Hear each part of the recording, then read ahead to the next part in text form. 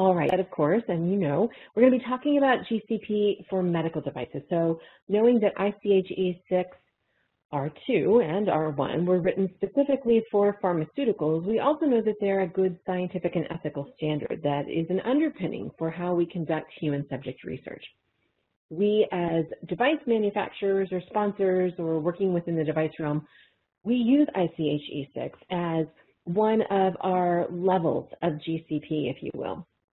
But ISO 14155 was written to complement that, to be the GCP specific for medical devices. And we're going to compare and contrast those. Now, because ISO 14155 is a licensed product, we can't provide you with that, but we're going to give you some information comparing and contrasting, strongly encouraging you, if you don't already have access to it, to do that. And we're going to talk about how each level in the hierarchy of GCP helps strengthen the net, the tensile strength of the net that we build around our subjects and our data. So we're going to see where ISO and ICH complement each other, and sometimes they're identical, and other times ISO will step in and say, we're going to talk about some things that you don't hear in ICH. When we step out to do these studies, we want to make sure we're required by regulations, rather, to ensure that we are giving investigators all the information they need to properly conduct the study, that we have qualified and trained monitors. So we are looking at the training that's being provided, when it's being provided, how it's being provided. It is not uncommon. I'm an auditor, so it is certainly not uncommon, unfortunately, to see where inappropriate training is being provided, or seeing where protocols require individuals who are involved in the study to perform tasks for which they're not trained, or a protocol might require us to follow ISO 14155, and then when we go to look and ask about training on ISO 14155 or look for documentation of ISO 14155, we find that the sponsor says, well, we didn't have that because we didn't want to pay for it for everyone. But we put it in our protocol that we're going to follow it because that sounds good, right? So let's talk about that practical application and implementation of using these guides. We have the regulations, certainly, for our purposes from FDA perspective, 21 CFR 11, 50, 54, 56, 812.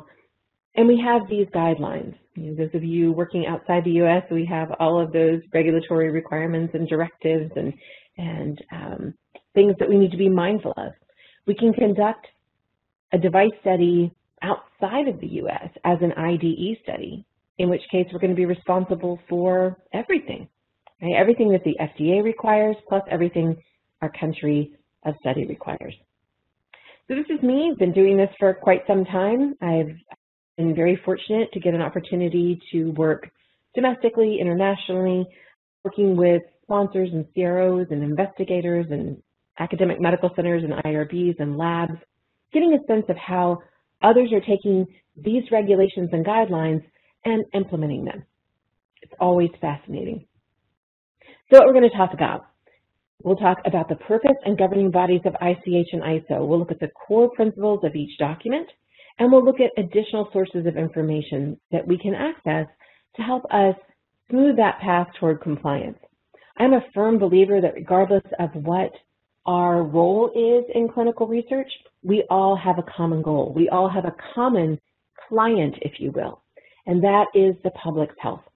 So everything that we do is meant for ultimately getting a product out there that's safe and effective to enhance standard of care. Our product is good data from protected subjects, regardless of what your investigational product is. ISO and ICH, as I said, build into that safety net around our participants and our data. Everything that we can do, and we might supplement this certainly with SOPs as well, building up on that hierarchy of GCP.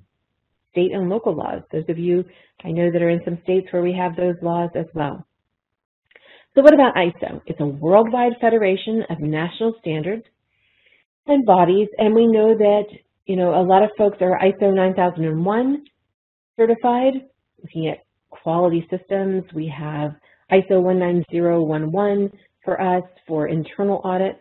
There are a lot of things that we can translate from ISO, even from other quality elements in manufacturing, into clinical research.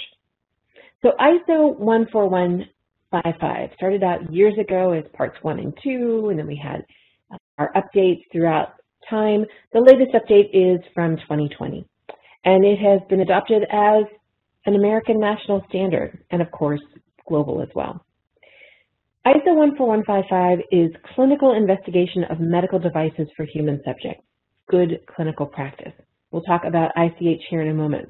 Let me clear this, and first let me ask you, how many of you within your organization are using ISO 14155 and you have access to the most current version? Can you give me a green check, please, and a red X if not?